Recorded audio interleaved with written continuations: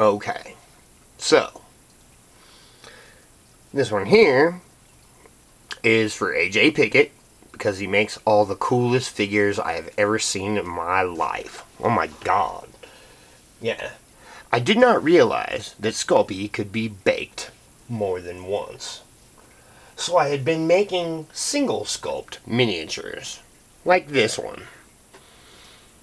And you can only just stick it in the oven, because you can only touch it so much before your Naga is, well, it becomes malformed. And so I decided to show you a bunch of the ones I did before I started doing the multi-bake thing, because I didn't realize you could even do that. And wow, amazingly better technique. These ropers are also a single mold sculpt, because you can't really do much with Sculpey once it goes in the oven, I thought. Let's see. What other? This guy. That's a ping pong ball with a hole cut in it. And some beads. And some hot glue. And some broken toothpicks. And a couple of pieces of air dry clay. And it turned out rather magnificently, I thought. But that's just me. This is my first attempt at people miniatures. I watched Jan Pilasek, I hope I got your name right, video, and that guy is just a wireframe with hot glue and cardstock, and he turned out freaking great. Okay, my Jubilex, I gotta scoot some guys over.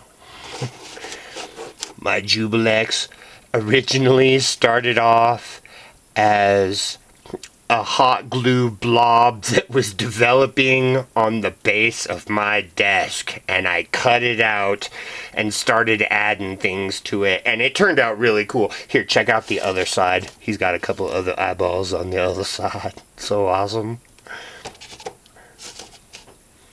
But then anyway, and then the Grell. We talked about the Grell because it started off, I was watching the video on how to make a flump.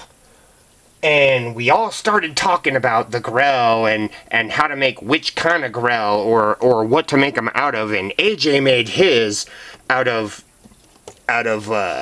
he made the beaks out of Sculpey and baked them, and they turned out so much better than mine. I would advise you to watch his video on that. This one turned out cooler because he got the toilet paper and glue overlay on the brain portion of it, like this, and it turned out so much cooler looking. I would advise not even doing the beaks with the air dry clay, but doing them with Sculpey separately and then baking them and adding them on later, because this is what happens. You see that? Broken off. So, anyway, thanks AJ for teaching me all the stuff. Oh, wait. Almost forgot a couple of things. This is a different method for making spiders. This is just wire and a bead. So easy. I kinda stole Mini Terrain Domain's thing on using the wire, but all in all, this technique works really awesome for making spiders. And this, I wanted to show you more the base of this than anything else, because it's a mold made with silicone, and it, I'm killing Grells! That's kind of fun, huh? But the mold was made from silicone, and I put a bunch of the bones, skeletons in there, And it turned out really cool. And it's kind of my tribute to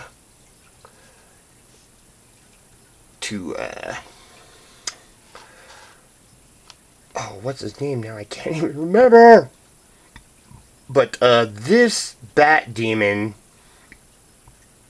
was created by techniques from Dave O'Gara. In fact, this was created directly after watching a Dave O'Gara video. But anyway, this turned out kind of cool too. It's just cut pieces on a hot glue on a wire frame. And yeah, it turned out totally cool. But and then the last thing I wanted to mention was this piece. And it turned out kind of cool because I'm kind of a mineral collector anyway, but I wanted to grow crystals on the base of a miniature. And I had seen Nelson from Infinite Roleplay do this thing where he had connected sand to some wire armatures and made these really cool ass earth elementals. Well, I didn't realize the shit would wick up the figure and grow crystals halfway up his body. And I will show that if anybody's interested. But yeah, that was my last cool homemade one I was gonna show tonight.